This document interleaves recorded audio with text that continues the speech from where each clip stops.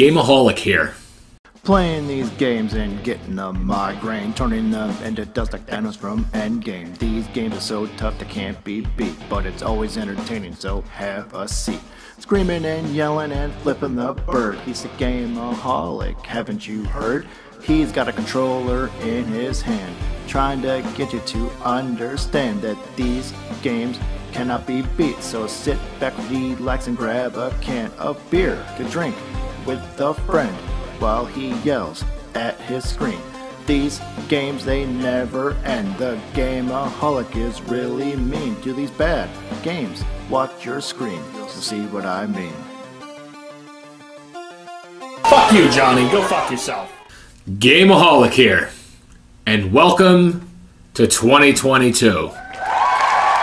And the first thing I have to say is, welcome to the Orange community. That's right.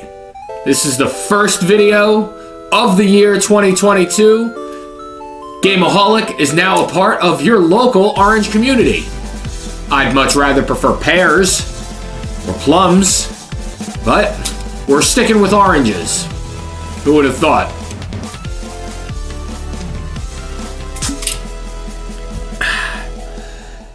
And what a way to start fucking 2022 than to do some other jack-off Jingleberry a fucking favor.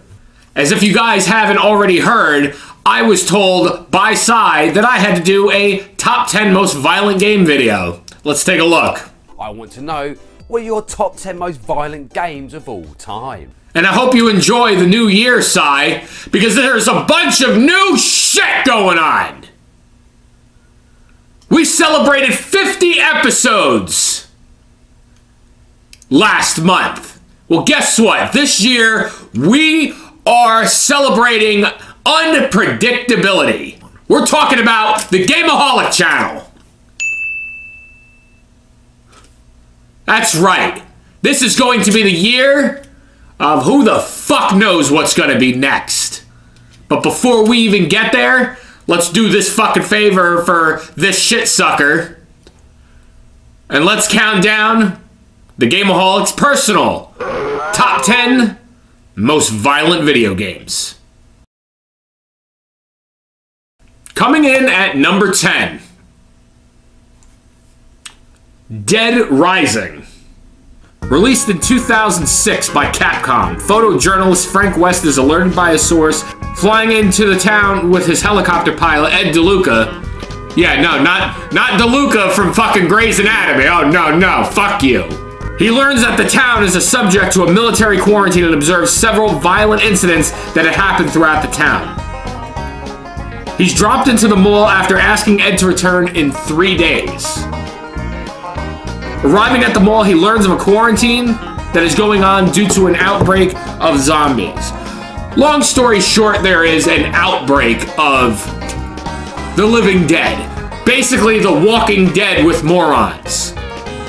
But Capcom basically made a game under the Majora's Mask umbrella, I would say, in my opinion.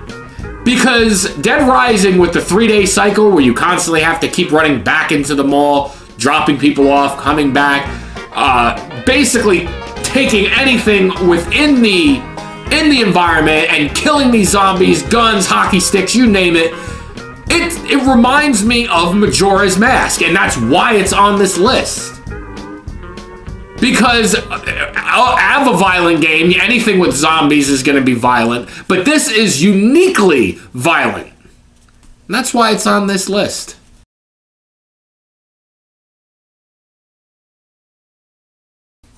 Coming in at number 9, fairly lower on this list than you would expect, but I'm okay with it.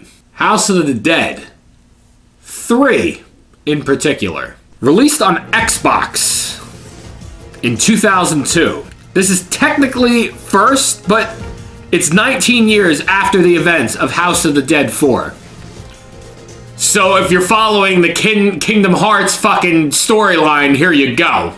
A military force led by retired AMS agent Thomas Rogan heads to a deserted wasteland in an unnamed state on a mission to infiltrate the EFI research facility, once owned by Dr. Roy Curian. and investigate its connection to the current state of the world. Now, for anybody who's played House of the Dead, you know how the way the story goes. You basically go in, you're shooting up zombies, etc., etc. But within House of the Dead 3, specifically on Xbox and the Wii, when you go to kill the zombies, it is a very bloody, gory style game. I mean, as any zombie game would be, but literally after you're shooting these friggin' zombies, you pop more bullets into these guys, and it's an overkill of blood. So this will help you get more points, other items for the arcade mode, you name it. The reason House of the Dead 3 is so low on this list is because there is a couple of games I have to throw in past it. But it still made the list, so. Coming in at number 8. Not a game I own physically, but a game that deserves to be on the most violent list. Halloween for the Atari 2600. Released in 1983, based off the movie with Jamie Lee Curtis. You play as Laurie Strode watching over a child running away from the serial killer, Michael Myers. Basically, you're probably asking yourself, why does this make the list? Well, there is a history reason to it. 1983, so we're going back about 39 years ago? Before I was a dimple on somebody's ass then. Because in this game, on Halloween, it is the first game I recall the decapitation of a child in a video game. Now, I more or less don't want to show this because I don't want to get a copyright strike or enforce any bullshit like this. But I'm sure there's videos out online, videos on YouTube, screenshots, maybe up your sister's ass while she's going hooky doo-doo-doo. I don't fucking know. Go check it out if you're a sick bastard like that. But it is the earliest I can recall any type of death or violence in a video game. Coming in at number 7. A game that I do not own physically, but I believe needs to make the list for good reason. Illbleed on the Sega Dreamcast. Released in 2001 by Crazy Games, Eriko Christie, who's delivering a speech detailing the struggles she faced as a child, being the daughter of a horror theme park designer. In the speech, she reveals that her father would delight in testing and of all of his new horror props and gimmicks on her. Eriko's mother filed for divorce and took the then 6-year-old Eriko with her, estranging the absolute shitty relationship between Eriko and her father. So, as you can tell, a lot of family bullshit going on. A lot of shitty business that the fucking family can't seem to fucking hash out on their own. But boy howdy is this a fucking crazy game. You get that clock tower kind of feeling when you play Illbleed. Now I would like to fucking own this game legit, but it is expensive as shit. And I kind of like the 12 games that I own on my Dreamcast. But we'll always be on the search for it, and it's violent as hell, so kind of the reason why the game is on this list. Plus, diverse the list a little bit. Coming in at number 6. This is going to piss a lot of people off, but it's my personal top 10, so if you don't like it, go fucking watch Size or go watch somebody else's, or eat a bag of shit covered in creamed corn with raisins and apple shit on it. I don't give a rat's fucking flying dingleberry.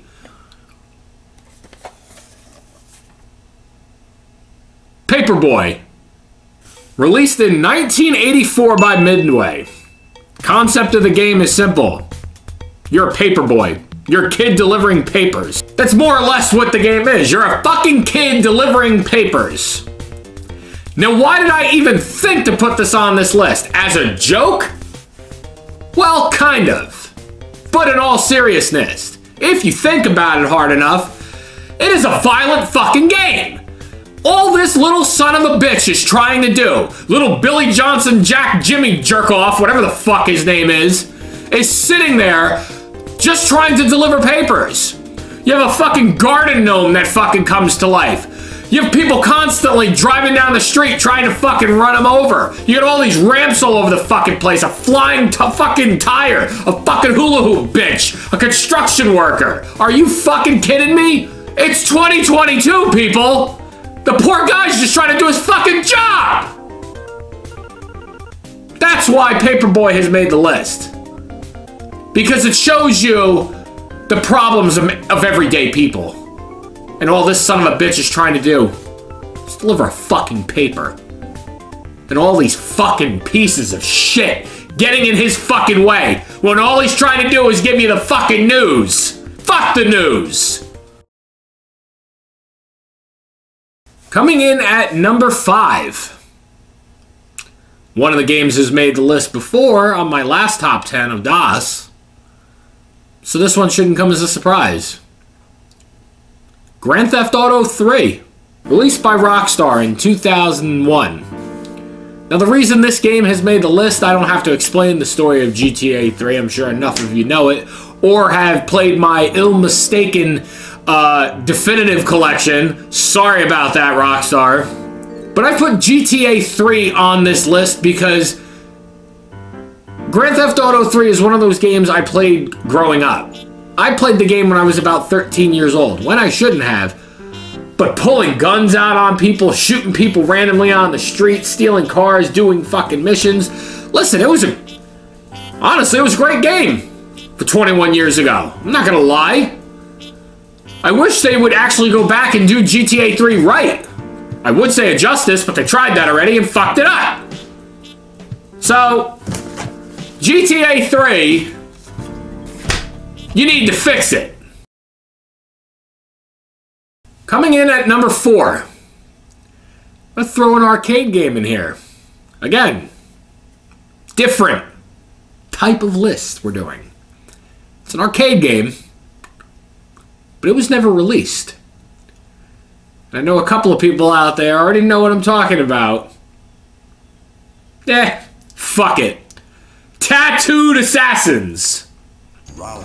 An unreleased arcade game that was basically trying to sponge off of the success of Mortal Kombat. There are so many different types of stupid fucking characters, I'm not even gonna go through who fucking any of them are in this fucking game. But the game is known for its array of fucking stupid fatalities. There's gotta be 10,000 fatalities in this game. You fucking sneeze on the fucking remote, and bam, you did a fatality.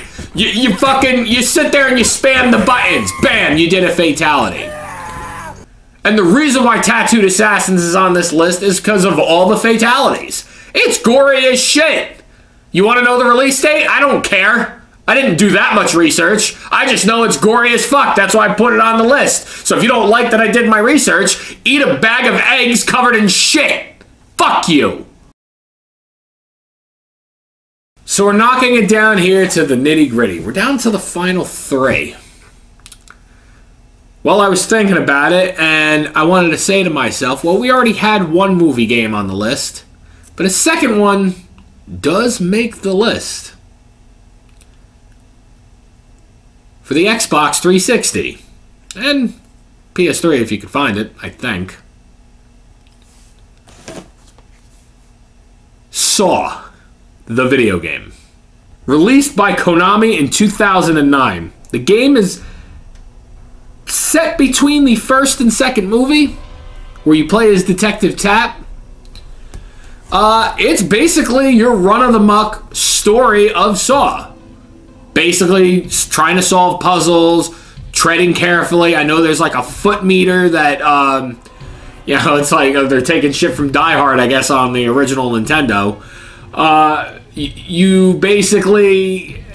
Saw is more or less basically hard to describe. It's got a Silent Hill feel to it, but it's also got a Dead Rising, Resident Evil feel to it. You're basically just trying to solve puzzles and get from A to B. You can beat the game in about 8 hours, so it's not a specifically long game. They did have a sequel that came out, Saw 2 Flesh and Blood. which I've heard bad things about, but it's also expensive as shit, so I guess the ends justify the garbage. I don't know. But if you get a chance, at least with the first Saw game, go check it out. Coming in at number 2, and I was damn proud to put this as high as it was. Some of you will be proud that I put it this high, and some of you will not be. So for the ones that not, hit that unsubscribe button, or hit the thumbs down, and go fuck yourself. Diablo 2 for the PC. Released in 2000, set shortly after the events of the initial Diablo, the player controls a new hero attempting to stop the destruction unleashed by Diablo's return. The game's 5 acts feature a variety of locations and settings to explore and battle in, as well as an increased cast of characters to play and interact with. I grew up with this fucking game when I was about 13 years old. I played it a little later after release, but I remember going on download.com, yeah, I'm going back that far, and downloading the demo and playing the ever-living piss out of the demo, collecting the gems, the different helms, the different armors, the different weapons, the gold, the axe, everything. Listen, took me forever to finally get my hands on the game physical, and when I finally did play it, holy mother living shit, I always played the Barbarian. This game skeeved out a 13-year-old me. And to this day, I love playing Diablo 2. I will go back and play it on the PC from time to time, because that's the only one I want to play right now. Now, I am aware that we do have Diablo 2 Resurrected, but I have one problem with that. And I don't give a fuck about your storage excuses. I don't give a fuck about your digital dickery. Why the fuck is it only a digital release? Put this fucking game as a physical release. Listen, I'll fucking buy it quicker than you could say Humpy Dumpy. I don't give a flying fuck. Give me Diablo 2 physical. I'll fucking buy it in a heartbeat. Take my money. But that's why Diablo 2 is so high on this list, because I hold it near and dear to my heart. Which makes a lot of people sit there and think, what's number 1? Well, I don't like to do honorable mentions. Like I always say, fuck you, Si, it's 2022 and that hasn't changed. But I'm going to tell you what it'll not be. It's not going to be Resident Evil. It's not going to be Clock Tower. Hell, it's not even going to be a franchise I really love, Fatal Frame. And this might come as a shock to some of you specifically, but I have my reasons. And that's why I do this channel, because I give you my opinion. I tell you what I fucking think, and if you don't like what I think, listen, there's a million other people to fucking watch. I guess I might be the reason why YouTube took away the dislike button. But my number 1 most goriest game of all time, merely for the finishing moves and for a part of the story specifically. Released by Midway in 2002, Mortal Kombat Deadly Alliance. Released in 2002 by Midway. It was the first 3D-esque style, next-gen Mortal Kombat game, as I could say, after a lot of people were pissed off about 4. But if I need to say anything, it's... what else could I say? Shang Tsung and Quan Chi become the ever-living fucking piss leaders in this game, and basically go to the Wushu Academy and kick the ever-living shit out of Kung Lao. And spoiler alert for anybody who hasn't played this game, tough shit, then stop the video, I don't give a fuck. They beat the shit out of Liu Kang, and guess what? They kill him. Right in the first fucking 2 minutes of the game. You're just watching the preview video to get into the game. And you fucking kill the main character. Holy shit. A fatality without a fucking fatality. This is how I initially felt when this fucking game first came out. The mere shock factor of Liu Kang being axed from a Mortal Kombat game was incredible. Fucking incredible. Because they did that, you sucked me in. I'm not gonna lie, the story of the rest of the game more or less lies in the endings. Because the story mode or the season mode or the tower, or whatever the fuck you want to call it, is basically you play each individual character, you collect gold, and you unlock characters. And that's more or less the story mode. There's really nothing else. The actual story lies within playing the arcade ladder mode and watching the endings. That's pretty much the best way to say it. Not to mention that a awesome band, might I add, that got me into listening to them, did a music video for this, Edema. Oh my god, what a fucking great band. And that's why. That's my reasoning behind why Mortal Kombat Deadly Alliance is one of the most goriest games of all time. Because yes, the fatalities are super gory, some of them are super stupid, but initial gore to a legendary next generation game that also draws you in the first 2 minutes of the game with shock value. I don't even care if people shit on this game and initially say, fuck you, it's no, fuck you. The shock value is what brought me into this game when I first fucking played it. And that's why I consider Deadly Alliance one of my most violent video games of all time. And that is my top 10 most violent video games. And like I said, it's 2022 and we're here. It's the time of unpredictability. We don't know what's going to happen. We don't know how this year is going to go. We don't know anything. That's why the Game-O-Holic is ready to let the mysteries of life carry on. Let bygones be bygones with life itself. My fucking new neighbor, making all kinds of fucking ruckus, blasting all kinds of fucking, yeah, son of a bitch. I'm gonna go fucking tell him. Hold on a second. Hey, asshole! Asshole! Hey, asshole! Asshole! Asshole! How many times have I told you about keeping the goddamn music down? You son of a bitch! Turn it down! Hello? Hello, dipshit! Earth 2 pink fuck!